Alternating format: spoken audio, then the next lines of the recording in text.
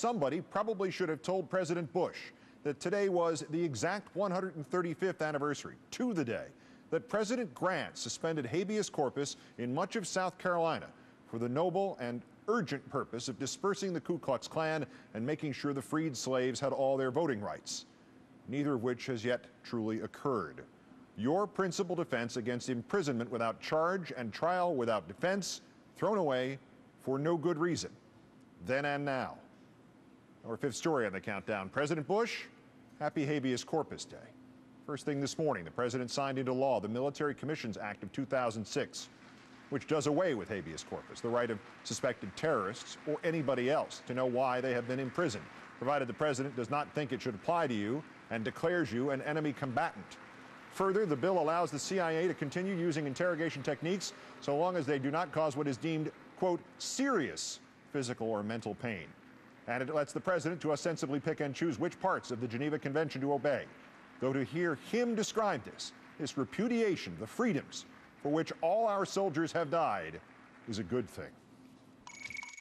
This bill spells out specific, recognizable offenses that would be considered crimes in the handling of detainees, so that our men and women who question captured terrorists can perform their duties to the fullest extent of the law.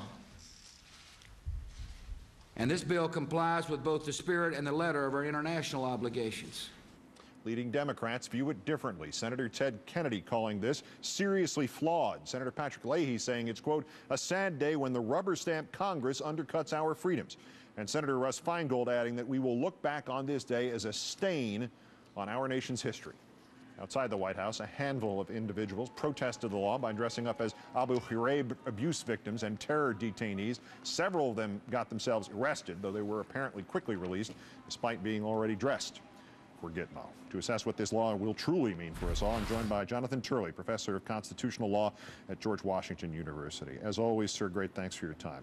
Thanks, Keith. I want to start by asking you about a specific part of this act that lists one of the definitions of an unlawful enemy combatant as, quote, a person who, before, on, or after the date of the enactment of the Military Commissions Act of 2006, has been determined to be an unlawful enemy combatant by a combatant status review tribunal or another competent tribunal established under the authority of the President or the Secretary of Defense.